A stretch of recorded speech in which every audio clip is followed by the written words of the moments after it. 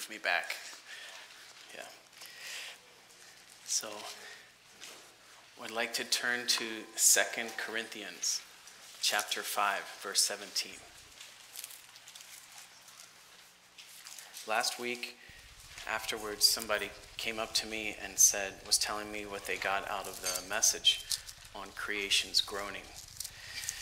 And he said, very seriously, I got, what I remember from your message is that Geoffrey talks to dogs. Like, yeah, it's true. So the verse this morning at the breaking of bread time was in Colossians 3:16 and 17. And in there, it also mentions to allow the word of the Christ to dwell in us richly and some other things. But this concept of the word of the Christ dwelling richly has been my prayer for the last day for our time. And yesterday, I was pacing around and meditating through the time. And I had planned on sharing as well today about the cherubim and about the New Jerusalem and talking about the new creation. And there's some really neat things there. But yesterday I had such a time that I had to take a break and was overwhelmed. I told my wife I was revelified instead of edified. The revelation about the new creation. And so I'm going to talk about a little bit less in nerdy details. But I think the real need for today's time is to allow the stuff that we focus on to dwell in our hearts richly. So I mention that just because usually when someone is sharing the first, especially 2 messages in a row, the first 10 minutes may be a recap, so you tune out at first. And they maybe even talk in more of a monotone voice at first. And then somewhere in there, it gets a little more exciting. But then eventually, they're kind of building up to something. But I'd like to skip some of that this time and just get into some exciting stuff, hopefully. I did pass out a chart. It says copyrighted, but it was a long copyright time. So it's public domain now. And this guy, Larkin's drawings are interesting, and some of them are a little bit crazy. This one, I think, is wonderful. So I wanted to pass it out with some of the stuff that we're talking about today. So it is okay this time with the chart to go ahead and have skimmed it. Last time I passed out a chart, I asked people not to look at it, and they still did, and they told me how it affected their conscience. So this is completely okay to cheat. We're going to use this just slightly, but mainly we're going to be using some verses. 2 Corinthians 5:17 says, "So if anyone be in Christ, there is a new creation. The old things have passed away. Behold, all things have become new." And just a little bit in verse 18 it says, "And all things are of the God who has reconciled us to himself by Jesus Christ." And then there's another verse in Galatians chapter 6.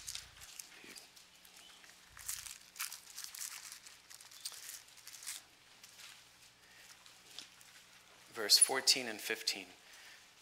So Galatians chapter 6, verse 14 and 15. "But far be it from me to boast, save in the cross of our Lord Jesus Christ, through whom the world was crucified to me, and I to the world. For in Christ Jesus neither is circumcision anything, nor uncircumcision, but new creation." And let's pray together. Lord, we pray our hearts can be very open to you today, even that we would be caught up into the things of God and away from the things of the earth. Pray you bless this time with your light and with your life. In Jesus' name, amen. If anyone's in Christ, there's a new creation. This is the translation that I'm reading from, and the "there is" in brackets in the Darby translation. In other translations, that's replaced with different things. So very technically, it says, if anyone is in Christ, and then there's this like pause, or this, the guy forgot to put in some words, experience. It just says, new creation. If anyone's in Christ, new creation. Like as if English was a second language to the Apostle Paul. Now, of course, he's writing in Greek, so But it sounds strange, so we fill it in with other things. But it's larger than what we can fill it in with. That's why I wanted to bring it up. I like to say there is a new creation. I think this is good. Some translations will say he is a new creation, and I think this is true. So if you're in Christ, you are a new creation. You're a new creature, part of the new creation. But technically, if anyone's in Christ, suddenly they're in this realm of the new creation. There is a new creation, and it's all found inside of Christ. There's a new start, a new beginning, and a new finality. So to talk about the new creation in the spiritual realm of it, I think first it would help us to look at it physically with the physical new creation that's about to be, which is why I brought this chart here, and I wanted to start off in 1 Peter chapter 3. 1 Peter chapter 3 talks about a new heavens and a new earth. So there are a number of things on this chart I don't want to use. I think they're neat, and they might help explain away some terms that you'll find, like the old world is different than the then world, and the age to come, talking about the kingdom age, is different than when we're talking about the new heaven and the new earth. So this has some of those terms on there. But if you look at it in a broader way, it's talking about 1 Peter chapter 3. It's using this section in 1 Peter chapter 3 to show you these three stages of the earth, three major stages that the earth has undergone or it will be in the future. I'm sorry, I said 1 Peter, I meant 2 Peter. My bad. 2 Peter chapter 3. What was happening here that he talks about is people mocking the coming of the Lord Jesus. They say, if you look at verse 4, they say, where is the promise of his coming? It's just like it was in the past, and nothing has ever changed. Since creation, things have been like this. And he says it's from their own willfulness that they're deceived, and they don't realize things have not always been the same. And so here in verse 5, this is hidden from them through their own willfulness. Like I said, the heavens were of old. So this is the heavens were of old. This is a term, old heavens. And an earth having its substance out of water and in water by the word of God, through which the waters, the then world, was deluged with water, and it perished. So here's a phrase here, heavens of old and the then world. Heavens and earth, but the heavens were of old, and that world back then had become deluged in water, had become immersed in water. And the earth now came out from that water in his descriptions. In verse 7 it says, but the present heavens and the earth by his word are laid up in store, kept for fire unto a day of judgment and destruction of ungodly men. But let not this one thing be hidden from you, beloved, that one day with the Lord is as 1,000 years, and 1,000 years as one day. The Lord does not delay his promise, as some account of delay, but is long-suffering towards you. He's not willing that anyone should perish, but that all should come to repentance. But the day of the Lord will come as a thief, in which the heavens will pass away with a rushing noise, and the elements, burning with heat, shall be dissolved. And the earth and the works in it shall be burnt up. And these things then being to be dissolved, what ought you to be in holy conversation and godliness, waiting for and hastening the coming of the day of God, by reason of which the heavens, being on fire, shall be dissolved, and the elements burning with heat shall melt. But according to his promise, we wait for new heavens and new earth, wherein dwells righteousness. So here we have the present heavens and the present earth as well. This is what is happening currently. And it says that they are waiting for a time of fire, where all the elements, all of the things in them will be completely burnt up. So there's a time period when this earth, this rock of earth, and all that's out there in the whole universe will be purified by fire. Just like in the past, all things were, in the old, the earth actually was covered over with water. In the future, the earth will be purified by fire. And I mentioned last week about the groaning of creation. At some point, a third of the plants or grass is all burnt up. But at this time, everything's really burnt up. Everything is dealt with. So even now, he mentions later on about if this is going to happen, how should we live right now? What should we be about? You get some tangible thing from the earth. How do you look at it? Even in our happiness for things that are going on right now, there should be a hint of, this is going to burn. There should be a hint of, I'm looking for and hoping for the new heavens and the new earth. I'm living in this time of the new creation. And these things, even though I finally got my grass to all be grass, and all those potholes are filled in, and the dog finally learned to dig in just the back corner, we got this perfect.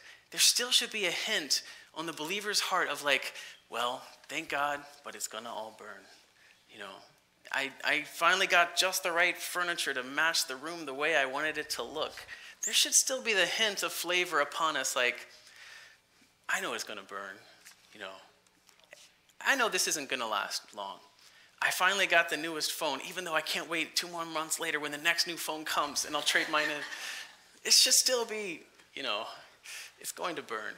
How do we live?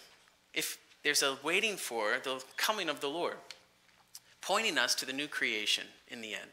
And there's a longing for it, and he even uses the term in 2 Peter, a hastening or a making it faster.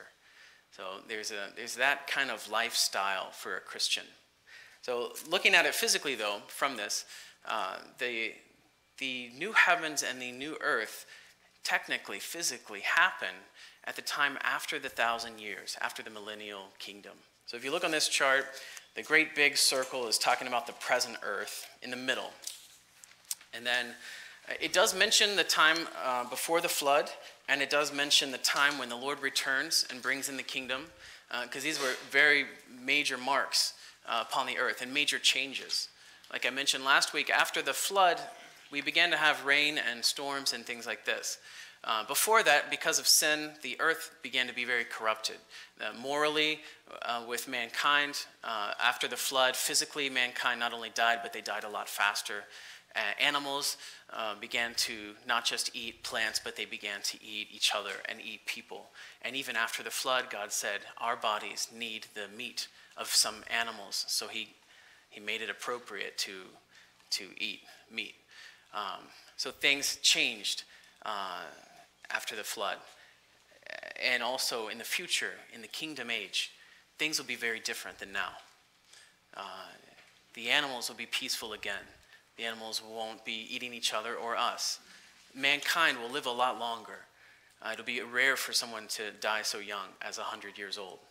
Though Brother Kong would be a kid, you know, in that age, as far as the time of lifespan. So these things are different. This is the present earth. Now, at the very end of this, many things are judged by fire. The church is judged first by fire. If you look in 1 Corinthians 3, later on or whatever, there's a judgment seat of Christ mentioned there. It's a judgment experience for Christians, and it talks about how they're judged according to their works, and it's judged by fire. Even if your works are bad as a Christian, you will be saved, but so as through fire. But all of your works are burnt up, and you suffer loss, and you miss out on the reward, which would be that 1,000 years. So there's a fire judgment experience even for Christians. Even on the judgment side of it for Christians in the book of Hebrews, when he talks about warning them for the judgment coming, he mentions fire. And in Revelation 2 and 3, one of the things for the overcomer's reward is that they don't taste of that lake of fire. They don't taste of the second death. They don't have that fire experience like that. So the church is judged by fire, and if you look at it towards the end times, fire comes up a few times. Actually, when the sheep and the goat nations are gathered before the Lord, the ones that didn't do well during the tribulation, they go straight to the lake of fire. And then when the Antichrist and the prophet are taken by the Lord, when he had landed on the earth, he put them right directly alive into the lake of fire. And then after the 1,000 years, at the very end of the 1,000 years, when Satan is released for a short time from that deep abyss that he was locked up in, Satan is let go, and he gathers multitudes of people on the earth to rebel against God, and they all come against his city. And this is in Revelation 20. And then God burns them all up. All the people get burned by fire, and they all die. All the ones that gathered. And Satan himself is thrown into the lake of fire. And then those people and all the other dead, are brought before the great white judgment throne. And everyone not found in the book of life is condemned there to go to the lake of fire, it says in Revelation chapter 20. Now all of this fire experiences brings you up to the next spot, where now fire goes through everything of creation. Now all is purified physically, and it brings you to Revelation chapter 21, which also mentions the new heavens and the new earth. You can turn there if you want to. If you're interested in the new creation or the new heavens and the new earth and the new Jerusalem, these are our chapters to look at in Revelation 21 and 22. I just want to mention the first verse, though. It says, I saw a new heaven and a new earth. I saw it. So this is right after the last of all people, the last of all beings are judged. Morally, everything is dealt with. Even Hades itself, in Revelation 20, the place of the dead, is thrown away into the lake of fire. So there's no more dying after that. There's no more moral corruption and no more sin, no more temptation for it. Everyone has made their choice at this point. So he says, I saw a new heaven and a new earth, and the first heaven and the first earth had passed away, and the sea exists no more. So this brings you chronologically to the time period when it's finally there, the final new creation. All things have become new. All the old have passed away completely. Morally, everything is right. Physically, everything is right. Everything is pure. Spiritually, everything is pure. All the spiritual beings that had rebelled, they all are judged and dealt with and locked up forever or in the fire. Like it mentions that the lake of fire is built for the devil and his angels. So this is where everyone's at. In time, this is the new creation. And this is something hoped for. Even during the kingdom age, there's still a hint of almost. All the believers aren't there yet. Almost, though. All creation isn't perfect yet. Almost, though. All sin hasn't totally been dealt with, but it's almost there. Things are restored very well, but not to its perfection. Then comes the new heavens and the new earth. So this is in time. But then we read the verse in 2 Corinthians 5:17, which caught me off guard, even though I think I memorized this when I first got saved. It caught me off guard a lot yesterday. If anyone is in Christ, there's a new creation. And the new creation has already started in Christ. So in time, physically, things are going to happen over 1,000 years from now. New heavens, new earth, new creation. But how does creation happen with God's style? With the Creator's way of creating, how does he do it? Last week we mentioned a little bit of how he does it. When God creates, he has his way of creating because it's to do with his purpose of creation. So we mentioned a few places that talk about this. Of course, Genesis 1:1 say that in the beginning God created the heavens and the earth. But how did he do it? And the way that he did it, it mentions it in John chapter 1. One of the things it mentions is that by the word, which is Christ, everything that he created, everything that has being, it says, that's my translation, that's the way it mentions it. All things that have being came into being by him, by Christ. So there's not one thing that has come into being that did not come into being by this word. And later on it says, the word became flesh and dwelt amongst us, full of grace and truth. This is our Lord Jesus Christ. So by Christ, in the beginning God created the heavens and the earth, all this happened. And it's not only there, it's in some other places. In Colossians chapter 1, it mentions this as well. And it says that he is he's the firstborn of creation, but all things were created by him, it says, and all things were created for him. So whatever came to be created of the universe, the the way it started, the place that matter came from was from within Christ. And the reason for that, God's reasoning for that, is in his final purpose for all of creation and time. And it's because he wants all of those things to be manifesting Christ. He wants all of those things to not only be for Christ, he wants them to be summed up in Christ. He wants Christ to be everything, all in all. So in the final picture of the new creation, not only is all the evil things dealt with and all of the impurities of all creation dealt with, but it's more than that. If anyone is in Christ, there's a new creation. Inside of this new creation, in the far future, everything has actually come from Christ directly. So we could at least say this is God's method of creation. He wants to create it from Christ, through Christ.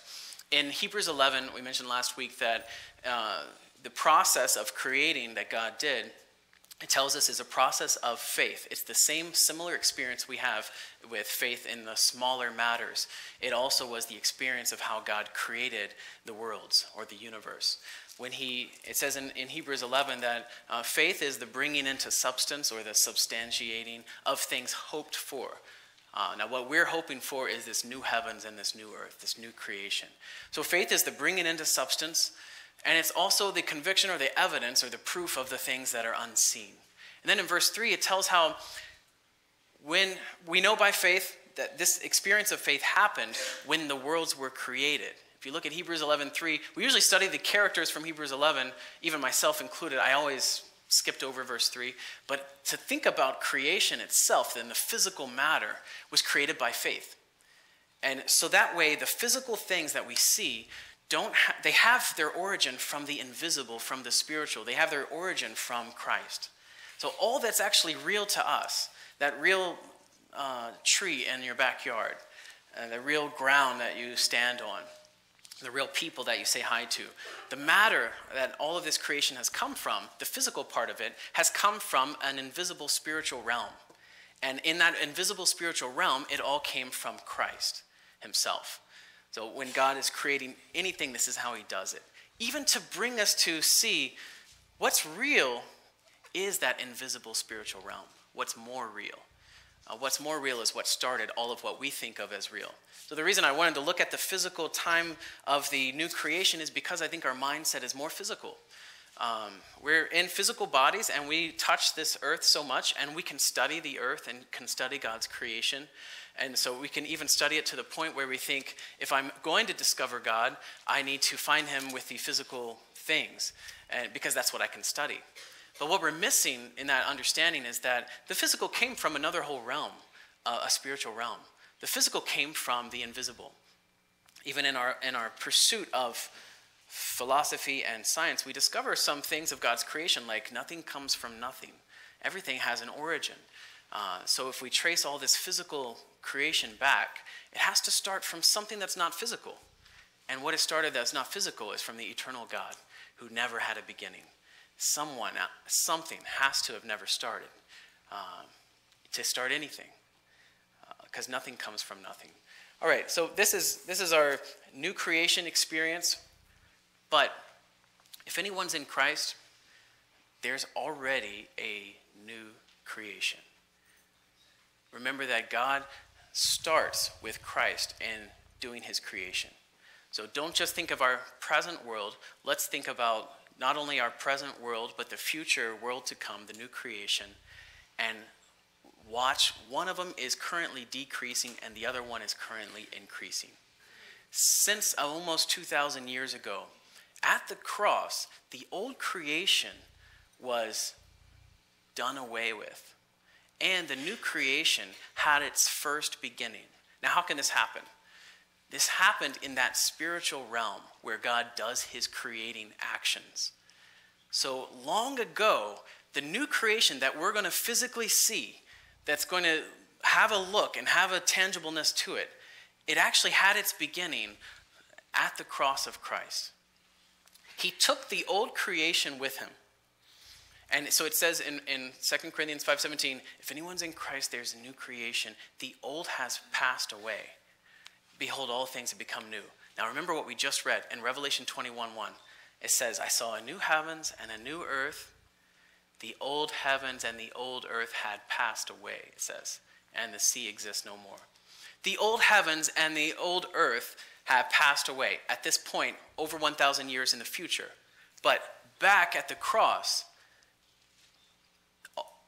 all the old things have passed away. If anyone's in Christ, there's a new creation.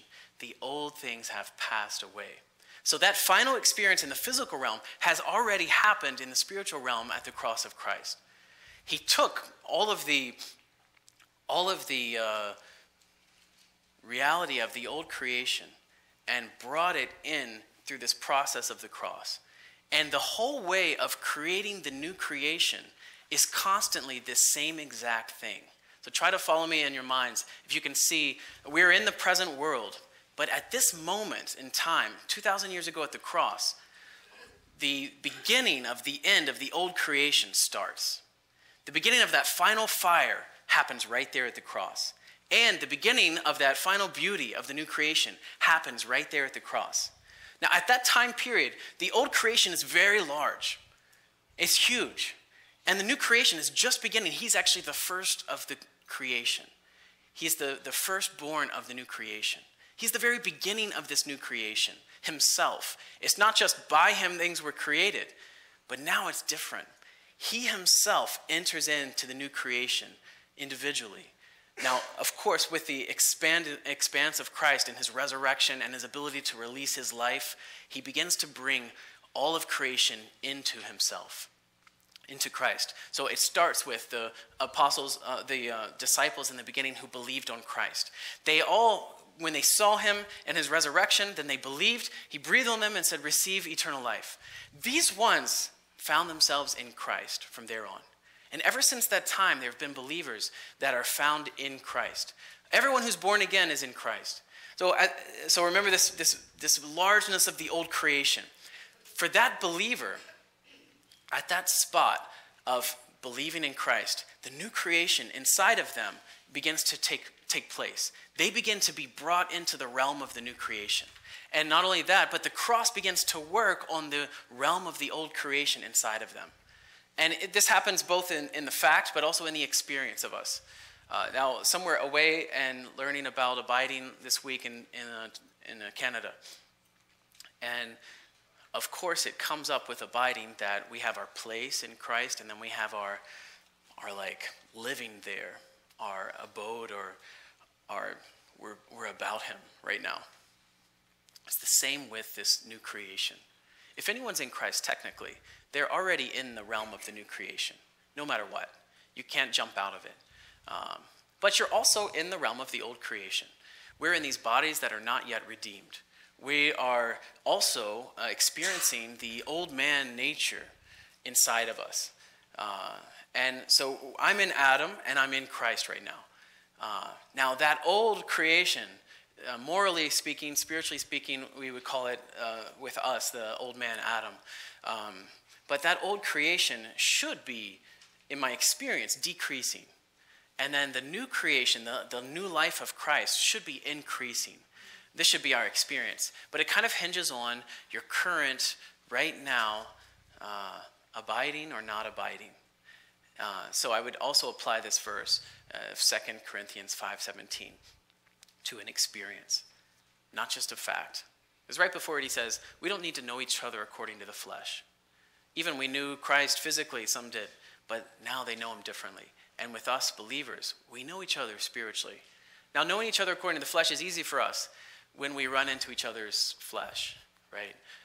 But there's an eyelid of forgiveness upon us, and we close our eyes and suddenly open them up, and forgiveness has shattered the old creation viewpoint that we used to see that person. And now when we look at them, we see, if anyone's in Christ, there's a new creation. This person is a new creature. So that said, the experience of the new creation is an experience that can happen right now with abiding in Christ, with living in the new creation. So have we found ourselves in Christ? Now there's the in and there's the ofness of a Christian. Like the Lord Jesus said, how when he prayed for us in John 17, He prayed for us not to be out of the world. He would leave us in the world, but he prayed for us and said that we're not of the world. We're not of the world. And it's the same with Christ. You're in Christ, and then there's the being of Christ. And that comes down to, I'm cast on him, I'm walking with him, I'm enjoying Christ, I'm of Christ. I'm not just in the family, but I'm living in the home. And I'm with the family, and I'm doing the things together. So this is our current experience of the new creation. Now, what I think I saw yesterday was everything that makes it to the new creation is inside of Christ. I saw the rocks, the stars, and the universe.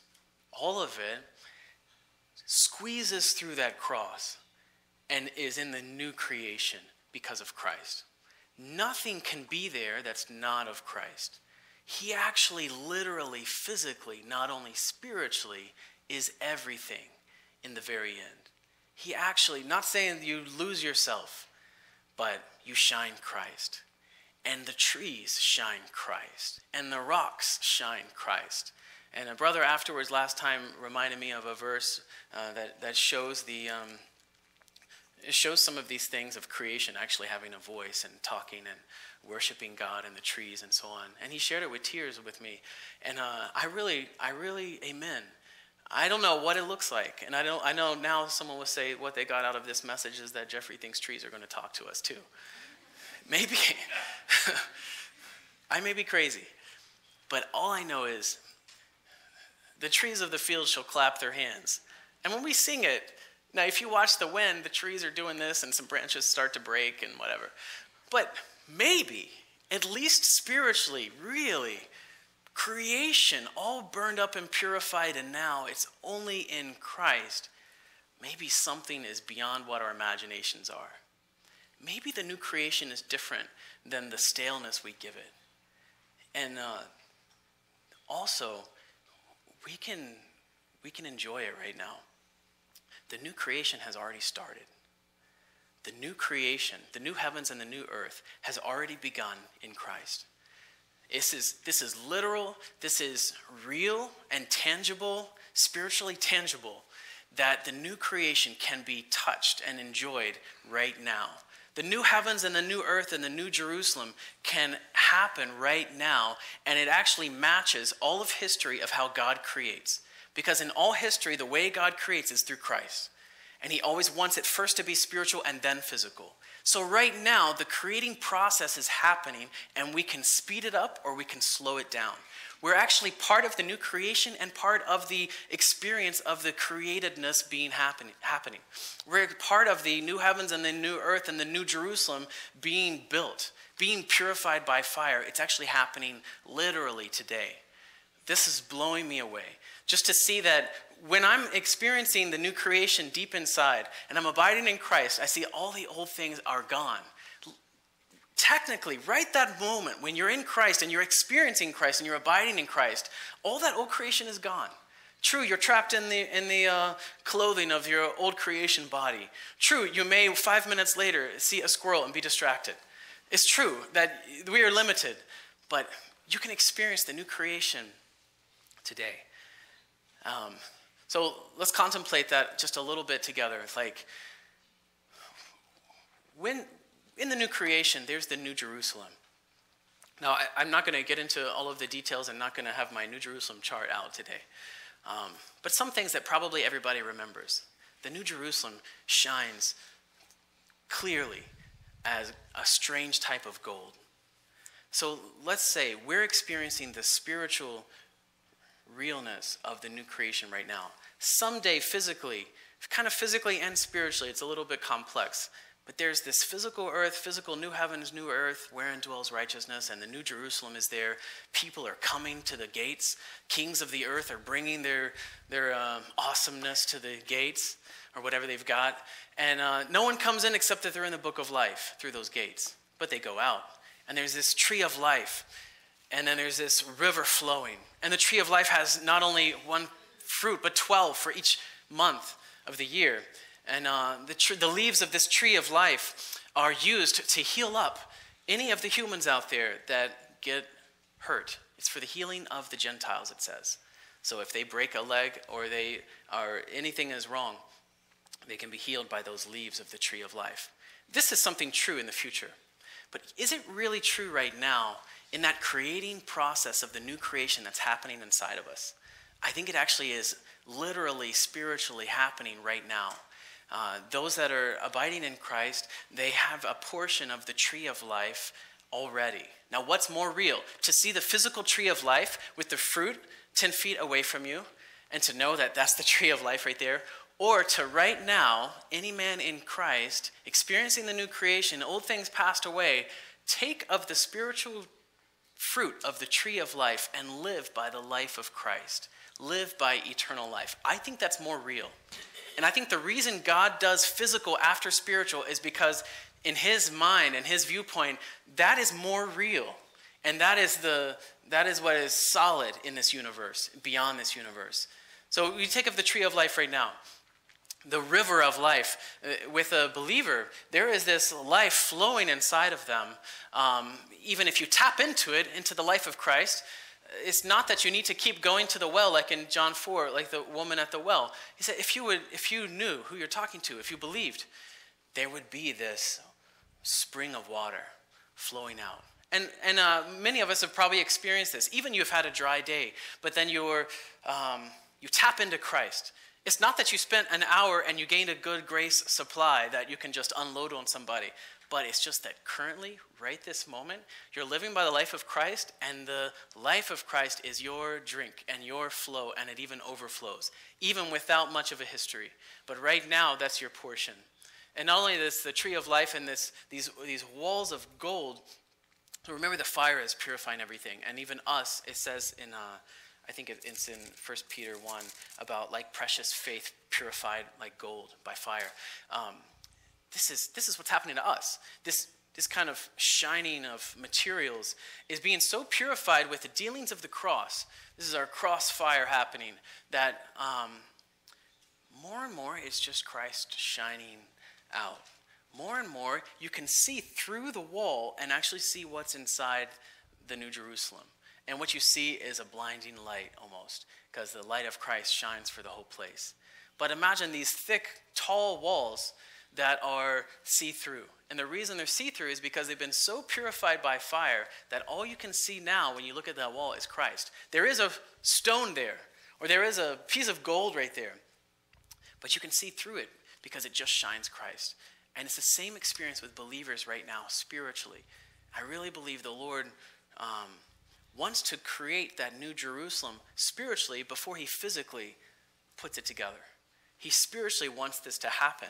So we will notice a believer more and more as they progress spiritually that they're shining Christ more and more. It's the whole John the Baptist, he must increase while I'm decreasing. It's the thing of spiritual growth. This is, if anyone's in Christ, the new creation is actually being built, and it's actually happening right now. In the New Jerusalem, there are these really tall walls. And not to say there's anybody really bad out there, but to say, like, even now, the wall experience of dwelling in the New Jerusalem for us is our portion.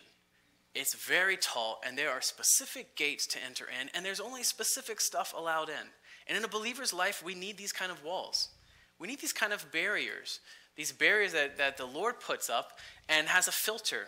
The filter of these tribes, the 12 tribes of Israel, they just allow things that are of Christ, things that have eternal life into the city. And what comes out from them is just of Christ. Now here come these crazy verses in the Bible that tell us to do everything in the name of the Lord Jesus. Do all things, whether we're eating or drinking, to the glory of God. Whatever we say, let it be something that's pure and helpful and nothing just common. This is out of this world, impossible types of encouragements, or even you can take it as a command in the Bible. But it's normal in the New Jerusalem. Whatever goes out of that city is just shining Christ. And nothing can come in. Nothing is put in except what belongs in that city. And these walls are not only to protect from outside in our current day, we would definitely say that, but it's also to bring that home feeling. The home stops here. And where is my house right now? So you're walking around on this earth, like we were saying, you realize that everything is going to burn, everything is not going to last forever. As we're walking around, there's a togetherness of living in the New Jerusalem, though, deep inside. It's like, what do I let come into my heart? Just like in Proverbs, he says, guard your hearts. And out of your heart is where life will come. But protect your hearts. Now this comes down to relationships and time spent and things that your eyes watch and things that you're doing. This comes down to all of this. But what it basically is if you're in Christ, there's a new creation. And all those old things have passed away. You're experiencing the New Jerusalem right now. I just wanted to get up today and testify how amazing this is. And I don't have a lot of really cool stuff to say, actually, except something that I think has to be contemplated and has to be meditated on and has to let the word dwell richly in our hearts. And I can say for me, to know how real the new creation is currently compared to future, compared to just a future hope, but to know right this moment, I'm in the new creation. And it's my experience. And I'm in Christ. I can stand up here and by God's grace say, I'm in Christ. Those old things by the cross have been done away. The world is crucified to me, and I'm crucified to the world. There's no circumcision, uncircumcision, no other background type of things. There's only new creation. This is all we got. Which realm are we living in right now? Where are you dwelling? In the new creation or in this failing, about to be burned creation of the old? Let's pray together. Lord, I want to thank you so much for bringing us all into the new creation. Even thank you that it's our portion today. Thank you, Lord, that you love us to the uttermost and save us to the completeness, and you give us the privilege over all creation to enter into this first and to pave the way for the rest of the world, to pave the way for all the animals and all the plants and all the things out there. Lord, I really take it as a privilege. We all together as your people can just be overwhelmed by the largeness of your purpose in creation, of the immensity of what you're doing out there and with us. We just worship you as your people. In Jesus' name, amen.